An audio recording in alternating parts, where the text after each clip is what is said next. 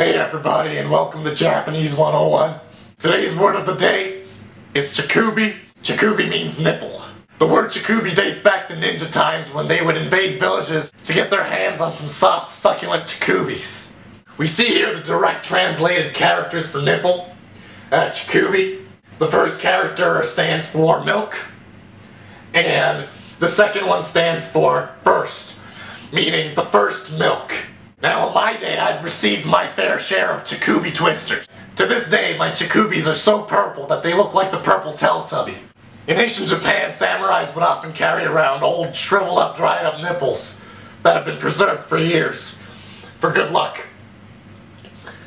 So as you can see here, I have my own pair. They do me quite well. It's more like than a rabbit's foot. That's all I know.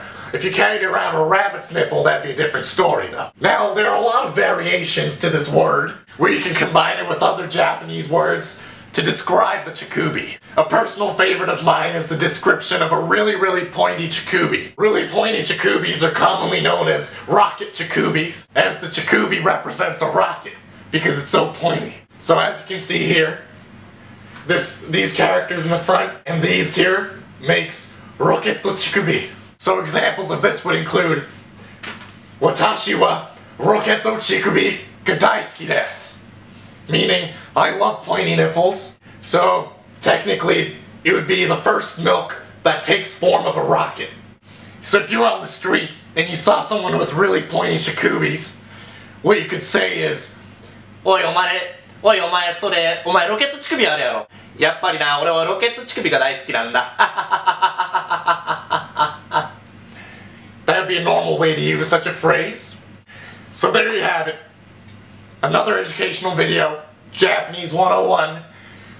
Don't be afraid to tune in again, because we got some real good words to spread to the world.